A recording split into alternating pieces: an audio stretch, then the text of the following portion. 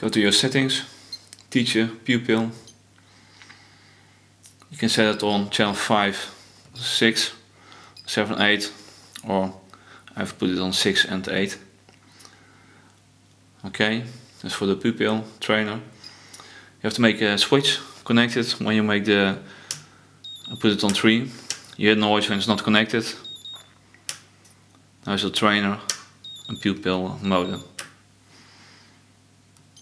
Okay, you need some extra cable. Mine is from my FatShark. It's from Headtracker to 3.5mm data.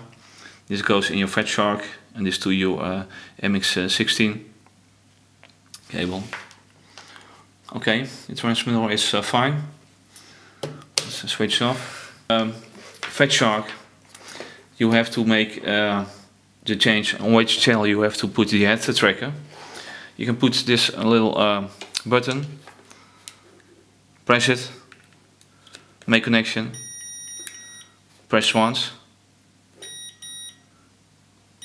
You have all kinds of beeps, and you have to, let's say, look in the manual on which channel you have to put it. I put mine on 6 and 8, and that's when you have 6 beeps. You have to press it again to make the right connection.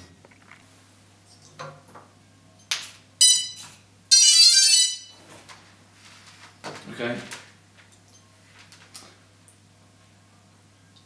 Next to the FatShark.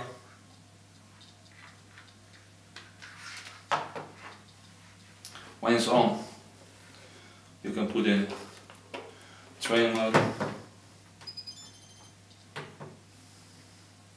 Okay.